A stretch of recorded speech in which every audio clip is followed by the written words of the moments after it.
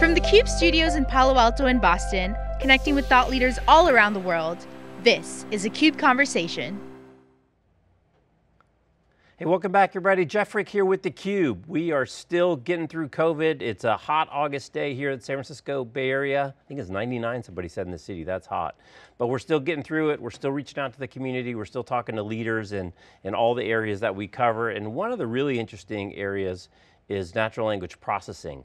And you know, it's just a small kind of subset, we'll get into it a little bit more in detail, but a very specific place within the applied AI world. And one of my very good friends and CUBE alumni, who's really an expert in the space, he's coming back for his second startup in this space. And we're joined by Ben. He's Ben Cheung, the co-founder of Ogmagod. Did I get that right, Ben? Ogmagod. That's correct, that's right. Great to see you again. Thank you for inviting me to the show. Well, I love it. You know, one of the topics that we've been covering a lot, Ben, is applied AI. Because, you know, there's just so much kind of conversation about artificial intelligence and machine learning as kind of this global big thing, and it kind of reminds me of kind of big data or cloud. In the generic, it's interesting, but it's really not that interesting because that's really not where it gets applied. Where I think what's much more interesting and why I wanted to have you back on is, you know, where is it actually being applied in applications, and where are we seeing it in solutions, and where is it actually changing people's lives, changing people's days, changing people's behavior? And you seem to have a propensity for this stuff. It was 5 years ago, I looked, July 5 years ago we had you on, and you had founded Genie, which was a natural language processing company focused on scheduling. Successful exit, sold that to Microsoft. I think they baked it into, who knows, they probably have it baked in all over the place. Left there, now you've done it again. So before we get into it, what's so intriguing to you about natural language processing for all the different kind of opportunities that you might go after from an AI perspective? What's special about this realm that keeps drawing you back? Yeah, sure, yeah. I mean, to be honest, it was not anything premeditated. I kind of stumbled on it. Before this, I was more like an infrastructure guy, spent a number of years at VMware and had a blast there and learned a lot. Then I kind of just stumbled on it because when we started doing the startup, we didn't intend it to be a AI startup or anything like that. We just had a problem that my co-founder Charles Lee and I really wanted to solve, which is to help people solve people's scheduling problem. But very shortly after getting into it and start looking at some of the use cases, we thought that the easiest way is to communicate with people like humans do to help them do the scheduling. And that's kind of how I stumbled on it. And it wasn't until that I stumbled on it that I realized that it has a lot of traction to me because throughout my whole life, I'm always very interested in the human emotions of it, how humans relate to each other. And that's always been a hidden side project thing. I do traveling to figure out those stuff and get a little bit of that. But once I start getting into this field, I realized that there's a lot about it, about humanity and how humans communicate, that it was kind of like a hidden interest for me that now suddenly coming out, and it kind of just got me hooked. Right, that's awesome.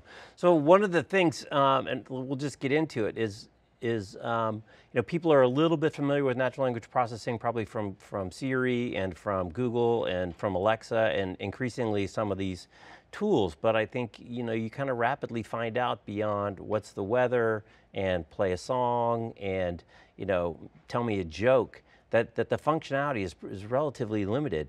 So when people think about natural language and they have that as a reference point, how do you help them see that it's a lot more than, you know, asking Siri for the weather? Yeah, there are a lot of capability, but also hopefully not offensive to some of the tech visionaries. Just as a guy who's dealing with it every day, there are also lots of limitation. It's not nearly to the degree of refinement like what might being preached out there, saying that the machines are going to, you know, take over everything in one day. We have a lot of struggles, just very basic stuff with machines. However, there has been definitely a lot of breakthrough in the last few years, and that's why I'm dedicating my life and my time into this area, because I think that it just, you know, there's going to be huge amount of innovation continuously going in this area. So that's at the high level. But if you talk about in terms of artificial intelligence in general, I think I have my own understanding. I'm more like an applied guy rather than academic. So what I'm going to say might make some academics cringe because I'm more like an everyday practical guy and try to reconciliate these concepts myself. The way that I view it is that artificial intelligence is really try to help mimic some human capabilities that originally thought that it's the domain of human. Only humans are able to do it, but machines now try to demonstrate that machine can do it, like as though the humans could. So, and then usually people get that mixed up with machine learning. To me, is actually quite different thing. Artificial intelligence is like what I mentioned. Machine learning is just a technique or a science or way of applying like to leverage this capability, machine learning capability in solving these artificial intelligence problems to make it more achievable, to raise the bar on it. So I don't think we should use them interchangeably, artificial intelligence and machine learning, because today machine learning is the big deal that are making the progress for us. Tomorrow it might be something else to help improve artificial intelligence. And in the past, it was something else before machine learning. So it's a progression, and machine learning is the very powerful and popular technique right now to being used. Right, right. Now, within artificial intelligence, I think you mentioned that there are various different domains and topics. There is like object recognition, deals with image processing. There's speech detection. There's video and what I would call action or situation detection. And then there's natural language processing, which is the domain that I'm in, that is really in that stage of where we seeing quite a bit of breakthrough, but it's not quite there yet. Whereas versus speech detection and image processing actually has done a tremendous progress in the past. So, and you could say that like the innovation there is not as obvious or as leapfrogging as the natural language processing. Right. So some of the other examples that we know about that are shared often for machine learning are, say, the visual thing. Can you identify a Chihuahua from the blueberry muffin, which sounds kind of funny until you see the pictures. They actually look very, very similar. And it's always stated that Google in their Google Photos, right, has so many pictures, such a huge and diverse data set in which to train the machines to identify a Chihuahua versus a blueberry muffin. Or you take the case in Tesla, if you've watched any of their autonomous vehicle stuff and their computer vision process, and they have the fleet, hundreds of thousands of cars that are recording across many, many cameras, are reporting back every night. With natural language processing, you don't have that kind of a data set. So when you think about training the machine to the way that I speak, which is different than the way you speak, and the little nuances, even if we're trying to say the same thing, I would imagine that the variety in the data set is so much higher and the quantity of the data set is so much lower that that's got to be a kind of special machine learning challenge. Yes, it is. I think I think if people say that there is, we're at the cusp of being able to understand language in general, I don't believe that. We're very far away from that. And even if when you narrow scope to say like focus on one single language like English, even within that, we're still very far from it. So I think the reality, at least for me, speaking from the ground level kind of person, try to make use of these capabilities, is that you really have to narrow it to a very narrow domain to focus on and bound it. And my previous startup is really that, that our assistant to help you schedule meetings, that assistant doesn't understand anything else other than scheduling. We only able to train it to really focus on doing scheduling. If you try to ask it about a joke or ask anything else, it wouldn't be able to understand that. So I think the reality on the ground, at least from what I see, of a practical application and being successful at it, you really need to like have a very narrow domain in which you apply apply these capabilities. And then in terms of technology being used broadly in natural language processing, in my view, there are two parts of it. One is the input, which people sometimes call natural language understanding. And then that part has actually very good progress. And then the other part is the natural language generation, meaning that the machine knows how to compose sentences and generate back to you. That is still very, very early days. So there is that breakup. And then if you go further, I don't want to bore you, Jeff, here with all these different nuances, but when you look at natural language understanding, there are lots of areas like what we call topic extraction or entity extraction, event extraction. So to extract the right things and understand those things from the sentences. There is sentimental analysis, knowing that whether a sentence expressed is somebody's angry or some different kinds of emotions. There is summarization, meaning that I can take sets of text or paragraphs of text and summarize it, with fewer words for you. So, and then there is like dialogue management, which manages the dialogue with the person. So there are like these various different fields within it. So the deeper you look, there's like more stuff within it, and there's more challenges. So it's not like a blanket statement say like, hey, we can conquer all this. And if you digging deep, there's some good progress in certain these areas, but some areas like, it's really just getting started. Right. Well, we talked about in getting ready for this call and kind of reviewing some of the high level concepts of, and you brought up, what is the vocab? So first you have to just learn what is the vocabulary, which a lot of people probably think it stops there. But really then what is the meaning of the vocabulary? But even more important is the intent, right? Which is all driven by the context. And so, the complexity beyond vocabulary is super high and extremely nuanced. So how do you start to approach algorithmically, to start to cull out these things like intent, or people talk about sentiment all the time. That's kind of an old marketing thing, but when you're talking about specific detail to drive a conversation, and you're also, oh, by the way, converting it back and forth between voice and text to run the algorithms in a text-based system, I assume, inside the computer, not a voice system. How do you start to identify and programmatically define intent and context?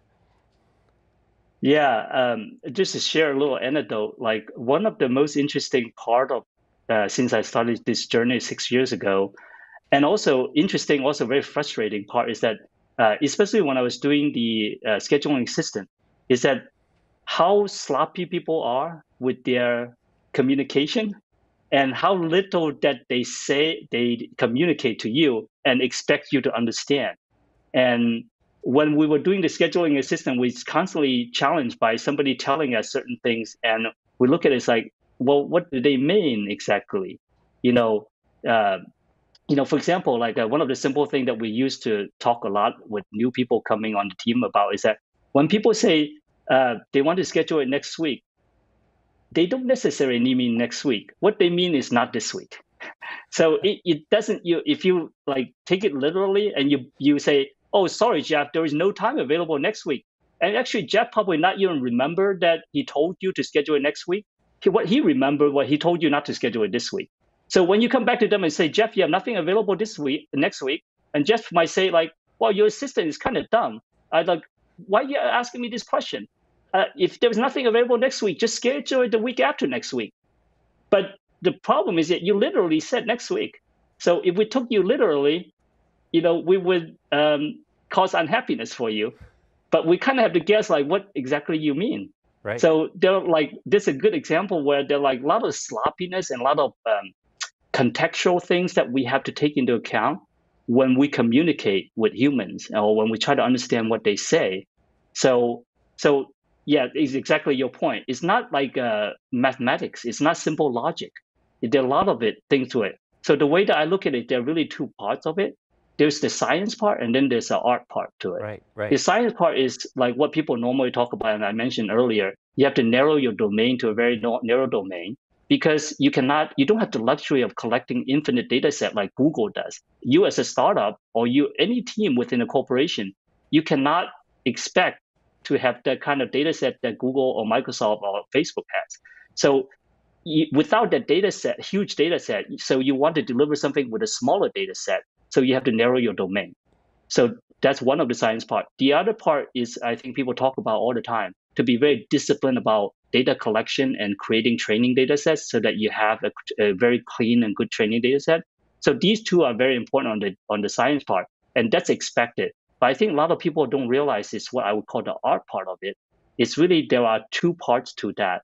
One is exactly like what you said, Jeff, is to narrow your domain or make some assumption within the domain so that you can make some guesses about the context, because the user is not giving it to you verbally or giving it to you in the text. A lot of us, we find out visually by looking at the person as we communicate with them, or even harder, we have some kind of empathetic understanding or situation understanding, meaning that there is some knowledge that we know that Jeff is in this situation, therefore I understand what he's saying right now means this. Or that Jeff is a tech guy like me, therefore he's saying certain thing. I have the empathetic understanding that he meant this as a tech guy. So that's a really art kind of part of it, to capture or make some good guesses about the context. So that's one part. The other part is that you can only guess so much. So you have to really design the user experience. You have to be very careful how you design the user experience to hide what you don't know so that it's not frustrating to the user, or to put guardrails in place such that the user doesn't go out of bounds and start going to the place where you are not trained for, that you don't have the understanding. Right, right.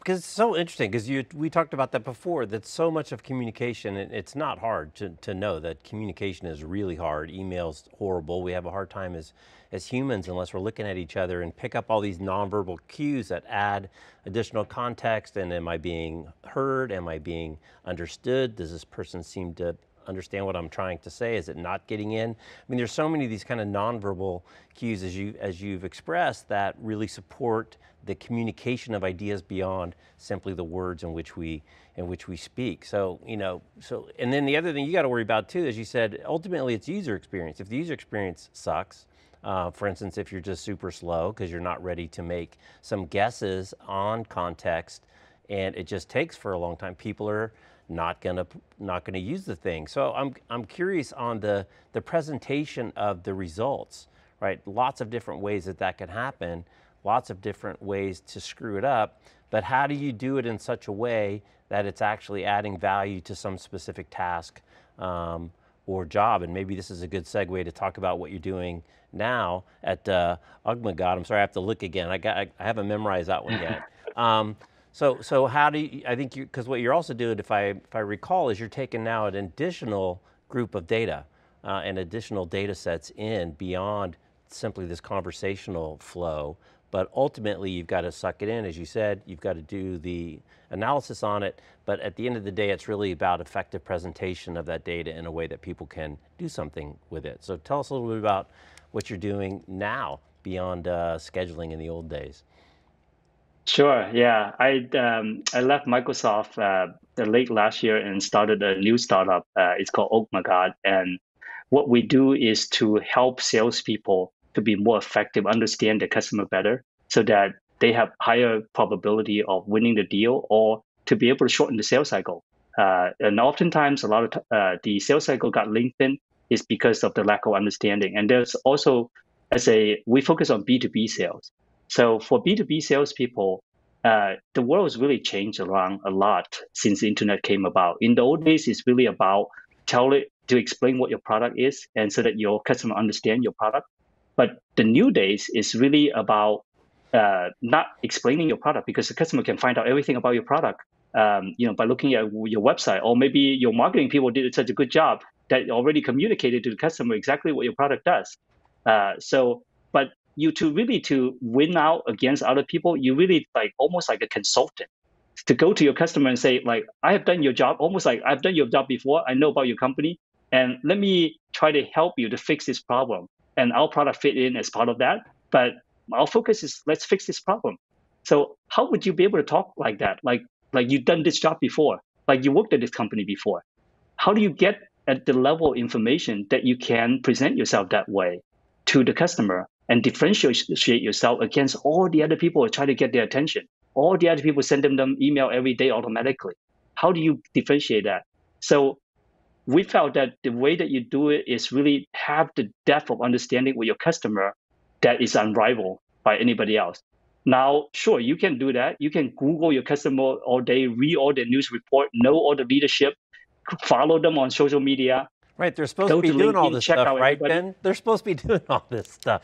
And with Google and the internet, there's no excuse anymore. It's like, how did you not do your homework? You used to have to get the yellow pages. Why didn't you do your homework? Yeah. Yeah, some people get beat up by their management saying like, oh, how come you missed this? It's right there, go on Google. But the truth is that you have to be empathetic to a salesperson. A lot of people don't realize that for a salesperson, every salesperson, you might own 300 accounts in your territory. And a lot of times, in terms of companies, there might be thousands of companies in your territory. Are you going to spend 7 hours, follow all these 300 companies and read all the tweets, check out the thousands of employees in each of these companies, their LinkedIn profiles, look at their job listings, look at all the news articles? It's impossible to do as a human, as a person. If you do that, you'll be sitting in your computer all day and you never even get in the door to have a conversation with the customer. So that is the challenge. Like, I felt like salespeople really put up with the impossible task, because all this information out there, you expected to know. And if you screwed up because you didn't check, then it's your fault. But then on the same time, how can they check all 300 accounts and be on top of everything? So what we thought is that, like, hey, we made a lot of progress on natural language processing and natural language understanding. And salespeople, what they look for, it's a quite narrow domain. They're not, they're looking for some very specific thing related to what they're selling, and very specific projects, pain points, budgets related to what they're selling. So it's a very narrow domain. We felt like it's not super narrow. It's a little bit broader than, I would say, scheduling, but it's still very narrow, the kind of things that they're looking for. They're looking for those buying triggers. So they're looking for problem statements within the customers that relate to what they're selling. So we think that we can develop a bunch of machine learning models and use what's available in terms of the web, what's out there on the web, the type of information out there. And to be able to say, like, salesperson, you don't need to go and keep up and scan, all the tweets and all the news and everything else for these 300 companies that you cover.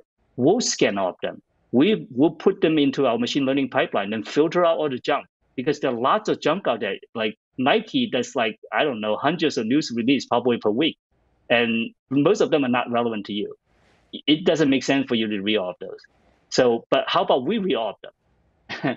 And we extract out, this is called topic extraction. We extract out the topic that you're looking for. And then we organize it and present to you. Not just we extracting out the topic. Once we get the topic, how about we look up all the people that are related to that topic in that company for you, so that you can call on them. So you know what you want to talk to them about, which is this topic or this pain point, and you know who to talk to. These are the people. So that's net what we do. That's, that's really interesting. It's been a tagline around here for a long time, right? Separating the signal from the noise. And I think what you have identified, right, is as you said, now we live in the age where all the information is out there. In fact, there's too much information. So, you should be able to find what you're looking for, but to your point, there's too much. So how do you find the filter? How do you find the trusted kind of conduit for information so that you're not just simply overwhelmed? Now, what you're talking about, if I hear you right, is you're actually querying publicly available data for particular types of, I imagine, phrases, keywords, sentences, digital transformation initiative, blah, blah, blah. And then basically then coalescing the ecosystem around that particular data point, and then how do you then present that back to the salesperson who's trying to figure out what he's going to work on today? B2B salespeople, they start with an opportunity. So opportunity is actually a very concrete word, at least in the tech B2B we know. sales. We see the 60 stories in downtown San Francisco will validate that statement. Yes. So it starts with the word opportunity. So our output is a set of potential opportunities. Okay. So it speaks to the salesperson's language and say, when you use us, we don't just say, hey, Jeff, there's this news article about Twilio, since you cover Twilio, that's interesting to you. Oh, there's a guy that, at Twilio that matches the kind of persona that you sell into. We don't start with that. We start with, Jeff, there are 6 opportunities for you. opportunities for you at Twilio. Let's explain what those things are. And then let's explain the people behind these opportunities so that you can start qualifying them. So get you started right away in your vocabulary in a package that you understand. So that, I think that's what differentiates us. Right, right. And at some point in time, would you potentially, just thinking logically down the road, have some type of Salesforce API so it just pumps into whatever their existing system is that they're working every day, and then it describes based on the algorithm why the system identified this opportunity, what the attributes are that flagged it, who are the right people, et cetera. Mm-hmm. Awesome. So what kind of data sources are you You're designing our product for us. Yeah. As soon as Dave and John watch this, they're going to want to talk to you, I'm sure. But what type of data sets are you querying? There are lots of them. We learned most of it through the process of working for salespeople, meaning that we work for salespeople. We maybe quote unquote stand there behind their back and see what they're searching. They're searching LinkedIn. They're searching jobs. They're searching analysts, call transcripts. They're looking at 10K, 10Qs. They dig up various. Some people are very, very creative, digging out various parts of the web and find really good information. The challenge is that they can't do this to scale. They can't do it for 300 accounts, because for doing it for one account is very laborious. So there are various different places that we can find information, and it's not in terms of the pattern that we're looking for. It's not just keywords. It's really concepts. We call it a topic. We're really looking for very specific topics that the salesperson looks for, and that's not just a word, because sometimes words is very misleading. For example, I tell you, one of the common words in tech is called Jenkins. Jenkins is a very popular technology, continuous delivery technology stack. But Jenkins also happens to be a very common last name for people. Well, so I'm always reminded of our Intel days with all the acronyms, but my favorite is ASP, because you could use ASP twice in the same sentence and mean two different things, right? Average selling price or application service provider back in the days before we called them clouds. But the nuance is so tricky. So within kind of what you're doing then, and as you described, working within defined data sets and keeping the UX and the user experience pretty dialed in and within the rails, are there particular types of opportunities in terms of B2B types of opportunities that fit better, that have kind of a richer data set, a higher efficacy in the returns? What are you kind of seeing in terms of great opportunities for you guys? We're still early, so I can't tell you that like from a global view, because we are like less than 1 year old of experience, quite honestly. But so far, we are being led by the customer.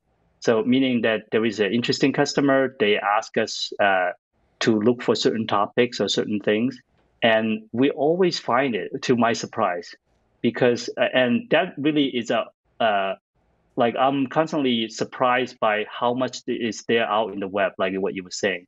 Like customer ask us to look for some things, and I thought for sure this thing, we couldn't do it. We can't find it. And we gave it a try, and lo and behold, there it is. It's out there. So to be honest, I can't tell you at this point, because I have not run into any limits. Right. But that is because we are still a very young startup, and we are not like Google. We're not trying to be all encompassing, looking for everything and looking over everything. We're just looking over everything that a salesperson wants. Right. That's it. So I'm going to make you jump up a couple levels, since you've been thinking about this and working on this for a long time. There's a lot of conversation about machines taking everybody's jobs. Then there's the whole, kind of side tranche to that, which is no, it's all about helping people do better jobs and helping people do more higher value work and less drudgery. I mean, that sounds so consistent with what you're talking about. I wonder, as somebody down in the weeds of artificial intelligence, if you can kind of tell us your vision, of how this is going to unfold over the next several years. Is it just going to be many little applications that slowly, before we know it, are going to have moved, along many fronts very far? Or do you still see, it's such a fundamental human thing in terms of the communication that, these machines will get better at learning, but ultimately, they can kind of fulfill this promise of taking care of the drudgery and freeing up the people to make what are actually much harder decisions from a computer's point of view than maybe the things that we think about that a 3-year-old could ascertain with very little extra effort. Yeah, if you take a look at what we do, and hopefully it didn't sound like we're underselling our startup, but a lot of it really is we're taking away the time consumer and also grunt work process of the data collection and cleaning up the data. The real human intelligence should be focused on data analysis, to be able to derive lots of insights out of the data. So, and to be able to formulate a strategy, how to win the account, how to win the deal. That's what the human intelligence should be focused on. The other part, like struggling with doing the Google search and it returned 300 entries in 30 different pages, and you have to click through each one and then give up after the first 3. That kind of data collection, data hunting work, we are really, should not, I don't think it's worthy, quite honestly, for a very educated person to deal with. And we can invest it back in, helping the human to do what the humans are really good at, is that how do I talk to Jeff and I'm going to get a deal out of Jeff? How can I help and do helping him solving his problem? How can I take the burden of solving the problem from Jeff's head and solve that problem for him? That's what human intelligence, for me as a salesperson, I would prefer to do that instead of sitting in front of my desk and doing Googling. Right. So net what I'm trying to say, using ourselves as an example, is that we're not taking over the job of a salesperson. There's no way that we can close a deal for you. But what we're doing is that we're empowering you so that you look like you're on top of 300 accounts. And you pick any of those accounts, you'll be able to talk to the people, your customer, that particular customer, like you know them inside out. Right. And and without you being that superhuman to be able to do all this stuff. But as far as that customer is concerned, sounds like you were on top of all this stuff all day, and that's all you do. You have no other customers. They're the only customer. In fact, you were on top of 300 customers. So that's kind of the value that we see to provide to the human, is to allow you to scale by removing these grunt work that are preventing you from scaling or living up to your potential of how you wanted to present yourself, how you want to deliver yourself. Right. Well, that's a great There's no mission. way that we can be smarter than the human, no way. Well, I just don't see it, not in my lifetime. I just love, we've had a lot of conversations over the years and you talking about the difficulty in training, the computers on some really nuanced kind of human-y things versus the things that they're very, very good at. And, keeping the AI in the right guardrail is probably just as important as keeping, the user interface in the right lane as well, to make sure that it's a mutually beneficial exchange and one doesn't go off and completely miss the benefit to the other.